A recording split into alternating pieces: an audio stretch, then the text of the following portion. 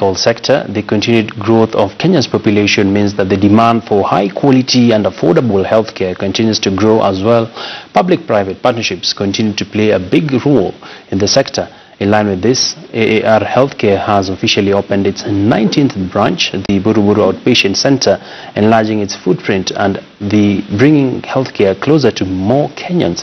According to the company, it has so far touched the lives of 716,000 Kenyans in the year 2016 and targets to touch at least 780,000 in the year 2017.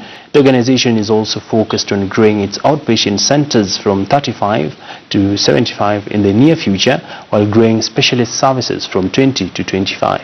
To support all the clinics that we have, we will shortly be breaking ground in a hospital, our own hospital here in Nairobi.